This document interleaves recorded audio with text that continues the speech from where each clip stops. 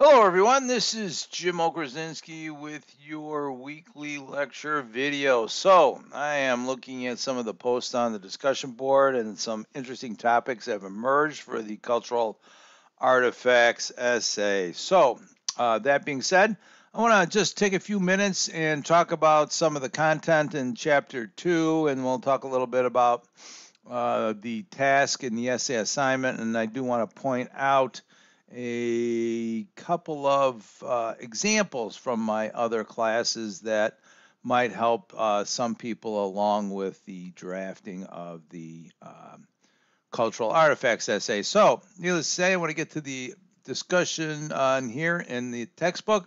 Now, the textbook provides a really interesting take on identity and culture. If you've read through the sections, they're not terribly long. I have a few important sections highlighted here in my copy of the textbook. The idea of identity and exactly what culture is, and the expressions, customs, practices, and experience that connect a person to other people in their past, present, future. Language is a big part of our cultural identity. The words we use, the types of way we speak, and our own voice is very central to that notion of identity. So we have an idea here. Excuse me. Have an idea here about the culture includes observable aspects, religion, language, groups of peoples, intangible aspects such as shared preferences, attitudes, or behaviors. Okay, this is always the ubiquitous iceberg is used as the metaphor for culture. There's so much below a culture that you just do not see. But culture is not static. So I think it's important that we understand that culture does evolve as times and our people and our identity evolve also. So take some time looking at the cultural system in a lens. A cultural lens is important to how we view the world, and also, and part of our cultural lens is our voice. How is it that we wish to communicate our viewpoints? Okay, so it's important to understand as we get into the cultural artifacts essay assignment. So let me scroll into the assignment here. Remember, your task is to choose an artifact that symbolizes something about a culture to which you belong.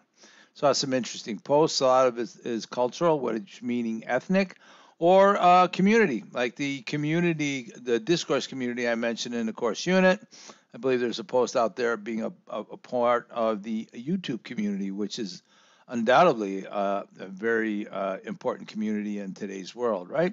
So we're looking for an essay using narrative style to describe, inform, and explain the significance of the artifact. You want to organize the structure of the essay so that an audience can understand it in a narrative form, right? And provide lived experiences to support the significance of your cultural artifact. So let me emphasize here that the artifact is the focus and how it has shaped who you are and your identity. So one thing I do want to point out here is I have uploaded two sample example essays, if you like, that were just written this semester. This particular student wrote about music and identity as a part of her culture, and the types of a part of part of the culture as part of his identity, and how this particular student grew up, and the connection that this music had to shape who they are. And also an interesting one for some of you is the idea that skirts became a cultural identity and is born out of the pandemic. So I urge you to give both a read. If you have any questions or issues about them and you want to talk about them, I'll probably cover these a little bit more in depth in another lecture video. Both of them are formatted according to MLA guidelines, which should provide you with a model on how to format your particular document for the assignment, right? That's important there, along with the other resources like the Purdue OWL. All right, so this is the opening lecture video for a discourse community, not even saying for a cultural artifact. There'll be more on this going into the drafting process next week. All right. If you have any questions or issues, please send me an email.